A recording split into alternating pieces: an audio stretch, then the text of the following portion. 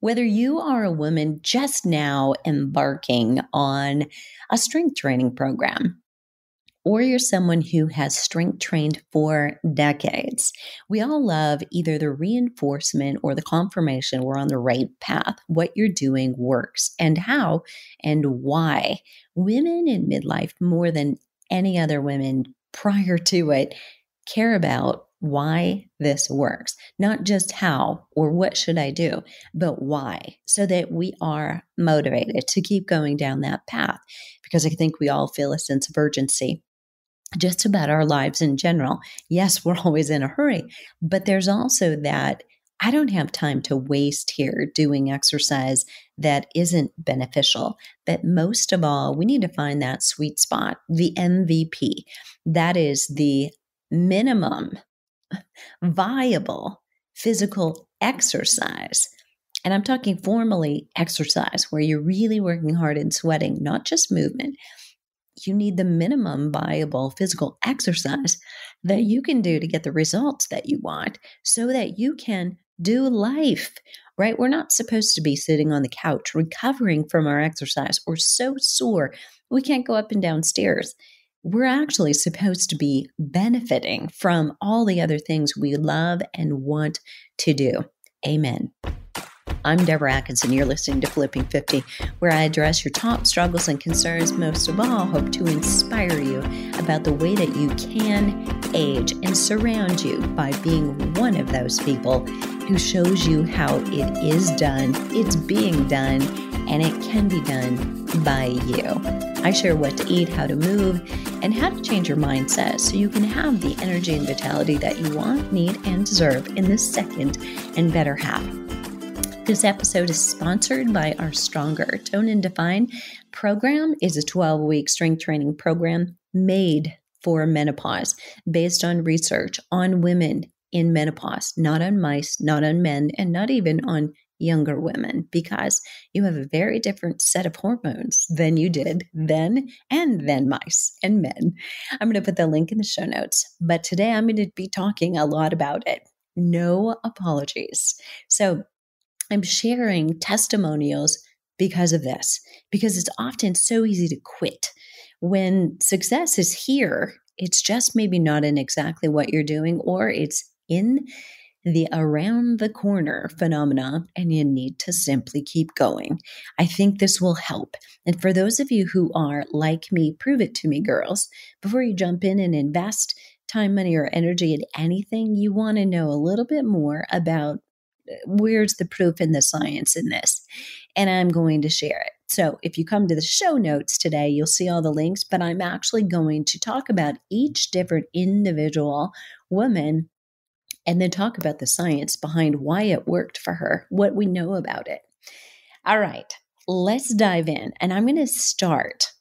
I believe that no matter who you are, whether you need a shift in your program, you want reinforcement that you're on the right path, or you want to get started, but you're still on the fence wondering if now is the time, there is something here for you. Introducing you to Diane. Diane changed her bone density by strength training at home during the pandemic from January to September of 2020. Now, we weren't in lockdown yet in January, but she and I had just met. She had just begun to do strength training. And then, of course, in March, there were no longer gyms available to her. So she was at home. She emailed me back and said, I can't believe it. Here's what happened. I was first diagnosed last year at this time. So generally, bone scans or a DEXA scan are given annually, and it takes that long. You're not going to see overnight improvements in your bone density. Those of you who are looking at your smart scales and hoping that they're going to tell you that, if you're seeing changes in your bone density or what you think is, probably not so true. It takes months. It takes the right repetition. Let me give you some quotes directly from the research about what and how Diane was experiencing.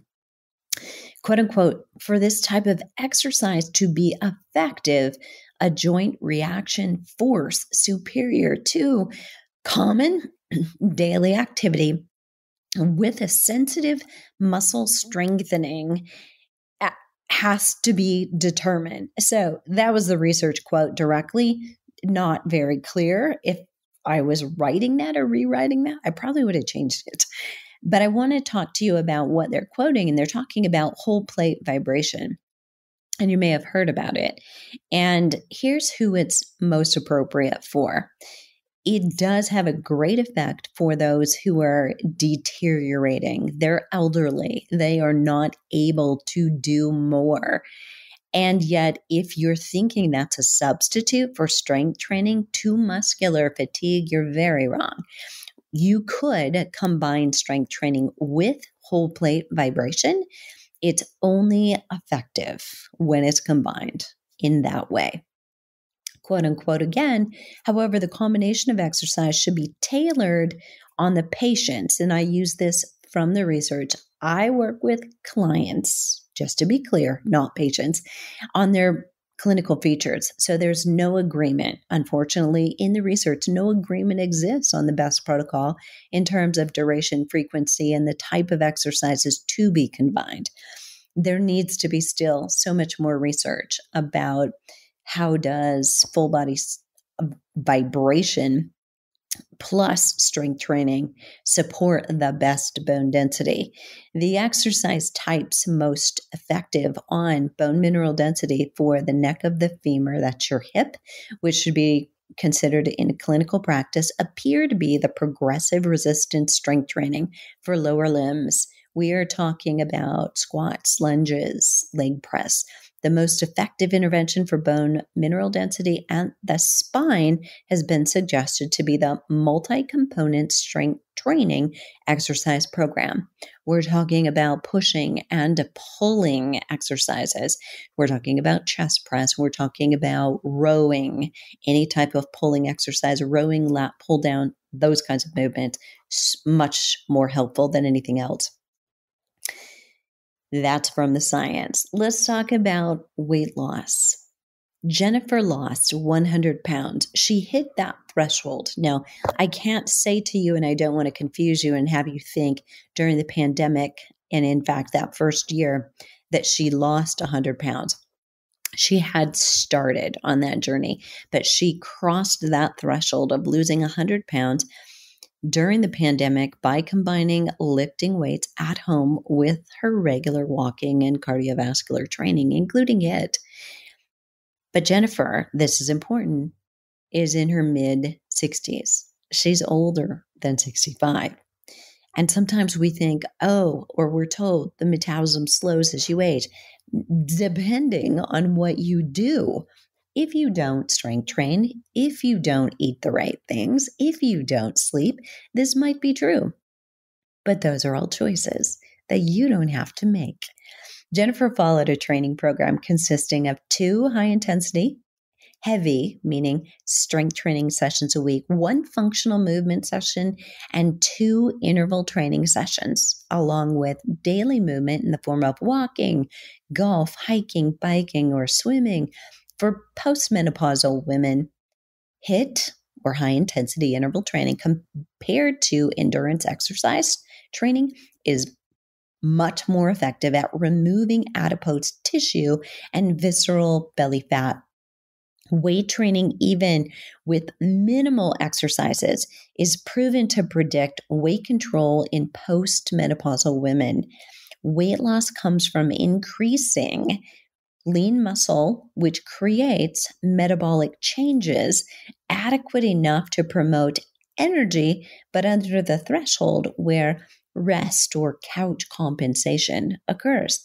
Jennifer likes to work hard, so I've actually had to hold her back from doing too much.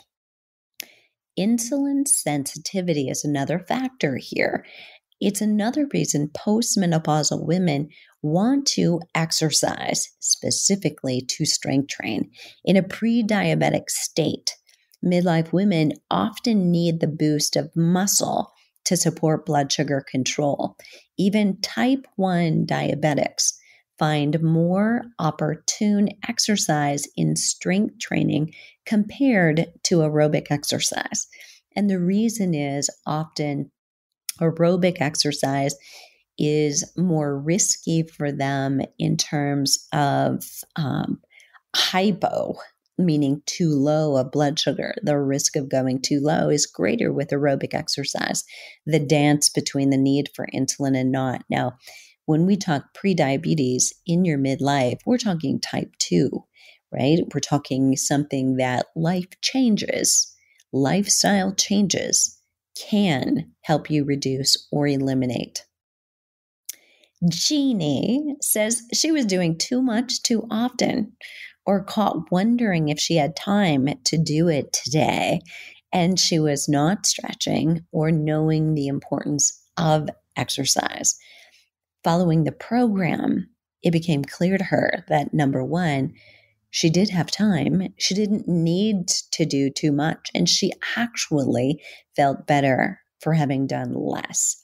So in spite of this, it's important to note that me, as a fitness professional for almost 40 years, I'm asked frequently about women in perimenopause, whether they should do flipping 50 or women in postmenopause in their 60s or 70s should do the same as flipping 50.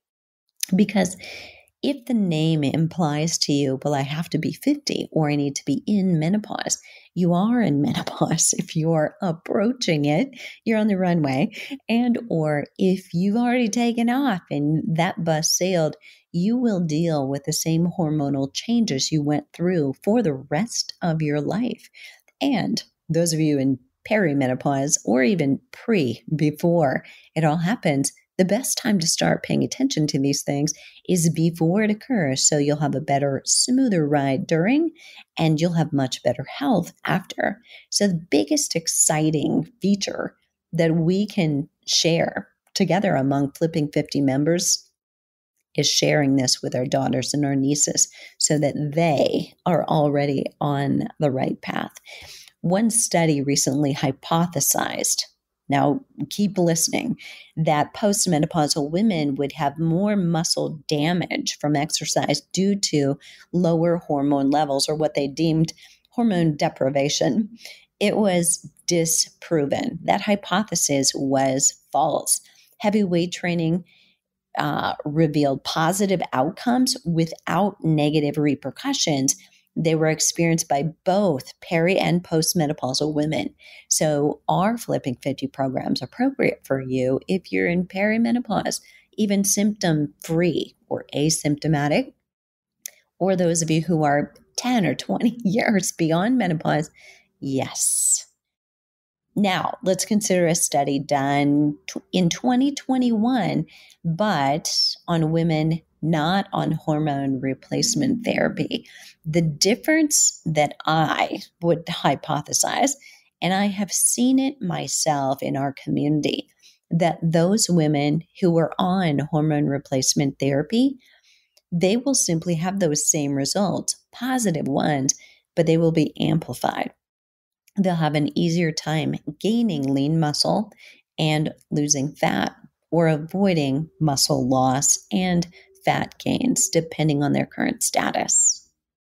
Let me introduce you to Kathy. She mentioned gratitude for the safe form and demonstrations of it that helped her do the stronger program. And beyond it was the community that gave her such a boost in realizing that she could exercise even when she was hosting house guests, since another person on the Facebook group had followed my suggestion that the way we deal with the holidays can be different than we've ever thought before. And I want to share some evidence here that, women we're more prone to injury compared to men, and to older women more at risk than younger women. But there is not a lot of data on this. The injuries tend to occur from overuse syndrome more than they don't, and in the application of too much endurance exercise. And this makes sense as there's repetitive injury strain that causes breakdown over time. And because we've got a lack of these hormones, estrogen specifically, that we know is a stimulant for muscle, it's a stimulant for bone. It very likely also plays a big role in being a protective stimulant for our ligaments, that connective tissue around the joints. So it means we need to dial in that again, that MVP, which is not most valuable player. It is minimum viable physical exercise. So we get the results we want without the injuries we do not want. A singular sport activity like running or even too much walking creates muscle imbalances by over and over and over, simply using the same ones.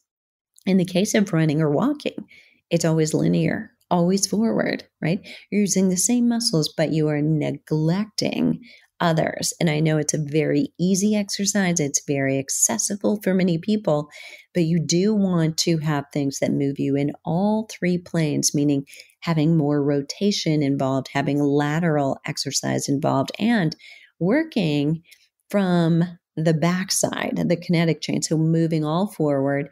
We're not necessarily neglecting the back, but we're not using it as much. So unless you do a lot of hill training, which will use the back of the body, that's important consideration. This 40-year fitness professional talking to you right now is a primary learner of this. It wasn't when I was doing marathons and teaching classes frequently that I was most fit, but when I became a triathlete with much more balanced use of my body, swimming, a little bit more upper body work, a little bit more rotation, cycling, lower body work, but not beating myself up, and a lot of core exercise while you're riding. And then combine that with running, much more balanced use of my body. So those of us who have somewhat addictive personality, we're all vulnerable to that, by the way. Feeling good feels good, and we tend to want more. We're so greedy, right? That even that can go too far. If you love running because of the sensations you get from it, you may be inclined to want to do more and more and more of it. But the key is finding that sweet spot. Chocolate cake tastes really good too, but we don't want to overdo it, right? Emily says she has always thought weights would end up being monotonous, but that the program kept it interesting and different each time. She also appreciated that knowing only having to do it twice a week is a good thing. It kept her motivated. Let me read to you from the research, because there are no accidents at flipping 50. Women's perceptions of strength training is changing, but slowly. Interestingly enough, the older we are, the more committed we get. Barriers including, I'm too busy, I have a lack of desire, no mojo, too much discipline is required to continuously take a part in regular resistance training. These things are true even of young college-age women. But the biggest barriers weren't, say, gaining bulk or size. Still, some of those feelings about I would get bulky if I lifted weights linger for women over 50 who grew up with those myths and with a high carb diet that most likely contributed to any bulk experience. The point here is that our perceptions about exercise can be so very different from what we've always thought, what we read once and stuck with us forever. That surrounding yourself by an environment who repeatedly is proving this isn't true is required in order to get us to change. Change is one of the hardest things humans do, even when we want to. Hannah said this is the middle of her Stronger program when she was posting. That means she's about 6 weeks in. She is definitely stronger, happier. She's getting better sleep. She has more muscle, and I don't even care about the scale. Hard to believe, she said, but true.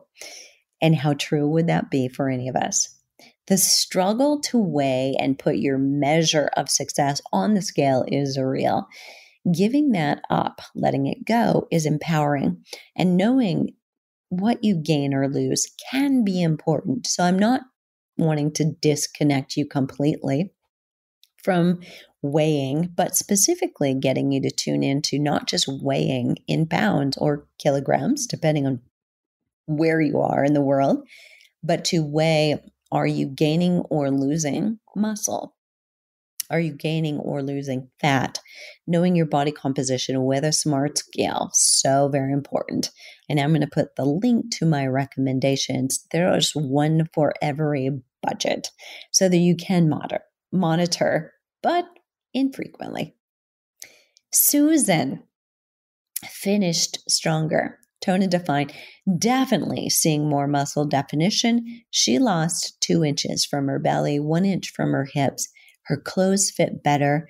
And after shoulder and back injuries last year, she managed to recover and used this program to get back into weights. My only comments here, so fantastic, right?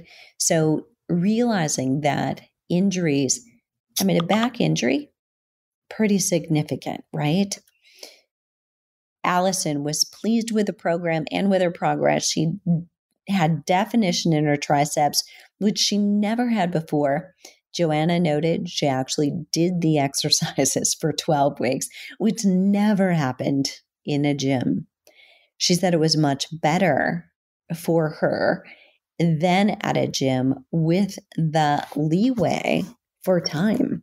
No commute, plus time to do it when she needed and wanted to.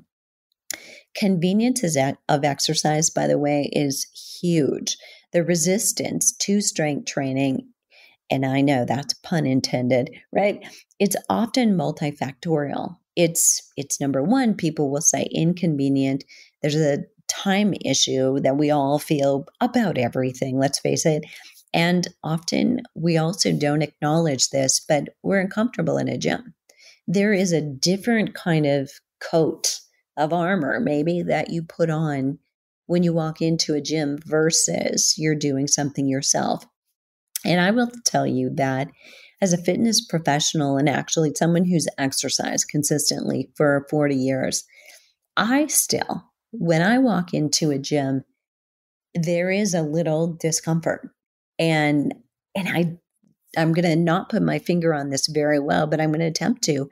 I think there is a certain amount of feeling like you have to be on, feeling that, I like to dress in shorts. I like my skin exposed to the air so that I can cool off better, and I do not do that to be quote unquote looked at. And I don't like it when somebody looks. I'm not there to do those exercises for anyone else's benefit.